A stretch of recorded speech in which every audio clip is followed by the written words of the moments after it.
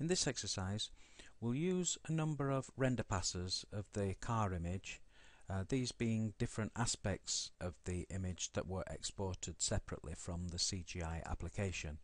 Our goal will be to composite the car back into its original state, which is effectively the same as the beauty pass that was used in the previous exercise and the one that we can see on the screen at the moment. So this is pretty much where we left off at the last exercise, with the beauty pass of the car and the background image composited together. This is the part of the script that we're looking at. I've actually removed the color grade that was actually working against us in the previous exercise. So if we look over on this side of the node tree, we've actually got some additional passes that we can take a look at. These have already been imported obviously into the node graph via the read node, and these are the individual elements which make up the beauty pass. But they've obviously been rendered separately. So what we'll do is that we'll just it's going to be a little bit tricky with the screen capture software on, but what I'll do is I'll just get my nodes up and we'll just take a look. So I'll just hit 1, 2, 3, 4, 5 and 6, and we'll take a look at these images in turn. We'll come in a little bit closer so we can see. So adding these to the viewer in this way just means that we can toddle between them and take a look at them. So let's have a review of these passes. The one that we can see at the moment is the diffuse pass. The diffuse is flat light essentially reflected from the surface of the car as if it was made of some non-reflective material like felt. It has no shiny areas whatsoever. There's a little bit of shading, but that shading is only really influenced by the ambient light source. This is the specular pass, and this is effectively picking up the shiny parts of the rendered surface. So essentially it takes on colours from the light source and the surface material, and obviously that would be dependent on the type of material. So obviously woods and metals would inherit different specular behaviours.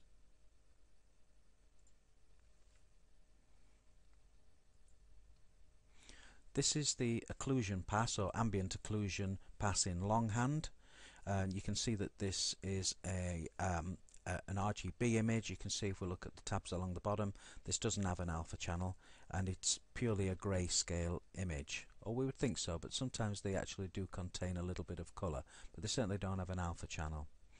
And essentially the occlusion pass considers how ambient light is deflected, blocked, between and within objects, and the result of that is it kind of casts subtle shadows and darkens regions of the screen, particularly recesses. You can see on this car the recesses in the grille and the wheel detail and around the door mirror and these little sort of flutes in the front of the car. This is where it's kind of picking up, and it's adding more sophisticated areas of shadow into the mix.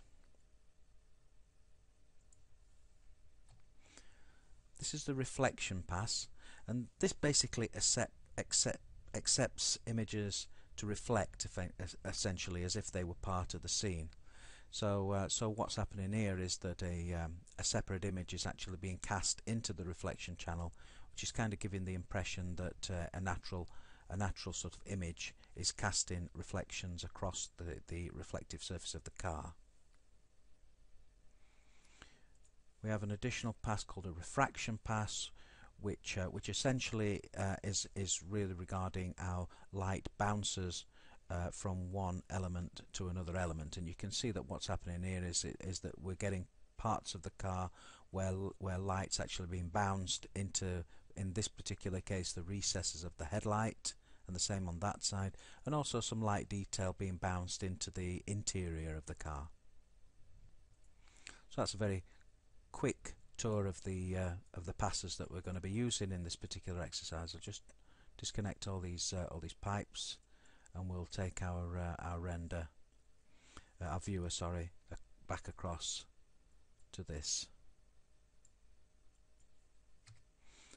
and there we are. back where we started. So essentially we need to composite, we need to use these passes over on this side of the image to actually composite this back together, and until we get this result but made up of the individual passes rather than this beauty pass. So the first thing we're going to do is we're actually going to take this this beauty pass out. I'll just put it over there. We will come back to it later on just to do a quick compare, but for now I'm going to replace that with the diffuse pass. Okay. You cannot make an omelette without breaking an egg, and we've certainly broke the egg just here. Essentially the diffuse pass forms the base of any multipass composite, so it's always at the beginning of the node tree.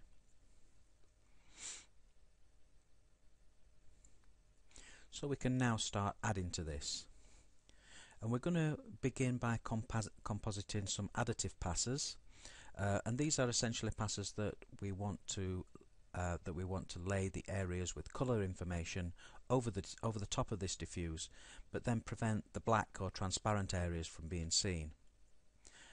So let's take a look at this, starting with the reflection path. So we'll bring this into the scene. We'll just tighten these up just because space is limited within the capture software, and I'm just going to type M to bring up the merge node. I'm adding this merge to the bottom, so I'm concatenating the merge and connecting up the reflection pass to it. Now you can see that at the moment has just overwritten the merge node, the diffuse pass. It's actually just laid over the top of it and completely obscured it. Additive passes need us to approach the merge operation slightly different. Because we're actually laying the image over, we want the image to see the non-transparent areas, but then hide the transparent or the pure black areas. So we need to actually come into this merge node, and we need to change the operation from an over node to a plus node. And here we are. So if I now sort of select my reflection node and just hit D just to toggle it on and off, you can actually see the reflections being appended on or added to the diffuse pass.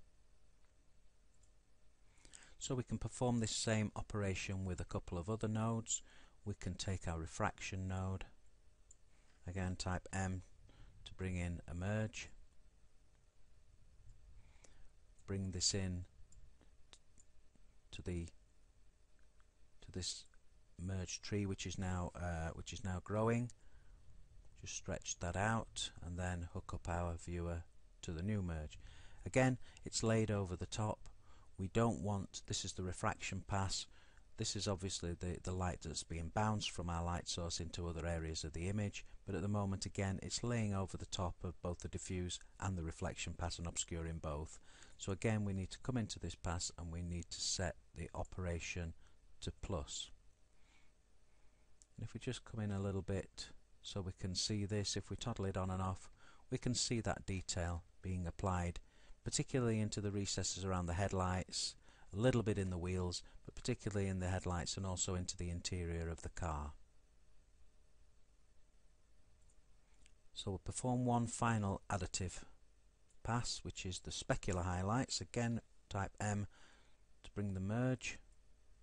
We'll take the B pipe into the previous merge, just bring it into position. This is where I'm starting to struggle with the limited space in the capture software. Just bring out my node tree and then hook up my viewer to the final node. And again, this specular is obscuring the other layers, so again I need to come into this and set the operation to plus. And again, if I just select the specular mode and start to toggle it on and off, you can see that that's just adding a subtle illumination into the highlights of the image. So that's all the additive modes. What else have we got here? We've got a shadow node. I will actually delete that one. I'll ignore that. We will come back to that in a later exercise. This is the last pass that we haven't dealt with yet, and this is the ambient occlusion pass. As we said before, the ambient occlusion pass casts subtle shadows into the image. It doesn't have an alpha channel, and we're going to see a slight difference in the way that we apply this now. Again, I'm going to choose the merge node. I'll just bring this across and make a little bit of space and bring it in and connect it up to the previous one, and then hook up the viewer. And again, I can use the dot node just to square it all up.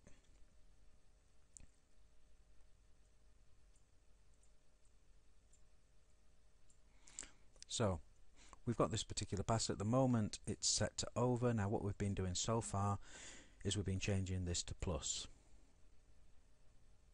Okay, we can see that that's had absolutely no effect, so that's clearly not right. So let's put that back to over as it was before.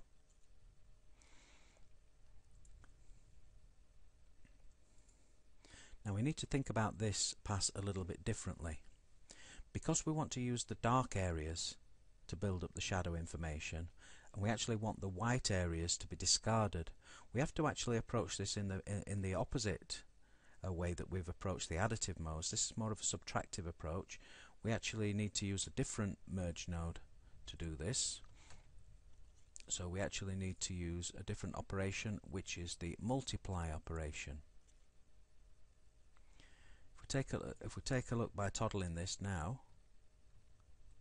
that's interesting. We know that in the past we've been able to toddle that on and off, and we've been able to review the impact that each of the passes has made on the composite image, but we're not having that. We're not having much success in this particular case. Because the merge node is in multiply, essentially when we turn this off, we make the image black. So essentially what it's doing is it's multiplying black over the rest of the images, which is why we're seeing nothing but black. So we can't actually use that particular node, and we can't do that with any subtractive pass. There are several subtractive passes which operate in this way. We can't actually use this particular approach to view the image. What we have to do instead is we have to disable it at the next junction of the node tree, which is actually on the merge itself. So if I select the merge now and I toddle this, we can now see, if we look at the car in the viewing area, we can actually see the result effect of the ambient occlusion pass and how it's been affected on the image. So we can actually see those subtle shadows being added around the base of the wheel, in the grills around the front of the car, and around the door mirror. So that's the effect of the ambient occlusion pass. So let's just perform a quick comparison. We'll come across to this was our original beauty pass. So let's select this and add a merge, and we'll take the B into our background, and I'll just bring this out a little bit so that we can see it, and then I'll connect the number 2 channel of my viewer to this pass. So at the moment we're looking, that's the number 2, so that's the beauty pass and the background combined. If I type number 1, number 2, number 1, number 2, so you can see there that they're pretty much identical, apart from the ambient occlusion, which is being applied to the multipass composite. We can see that they're pretty much identical. In fact, if I just disable the merge node on the ambient occlusion, and now I toddle between them, you can see that they are completely identical. So we've achieved our objective in terms of reconstructing the car using multiple passes, and we've managed to get it to match our original beauty pass. So I guess that begs the question, well, what's the point? Well, the point is that we can now access the individual parts of the image and actually perform a variety of enhancement effects. So that's what we're going to do in the next exercise.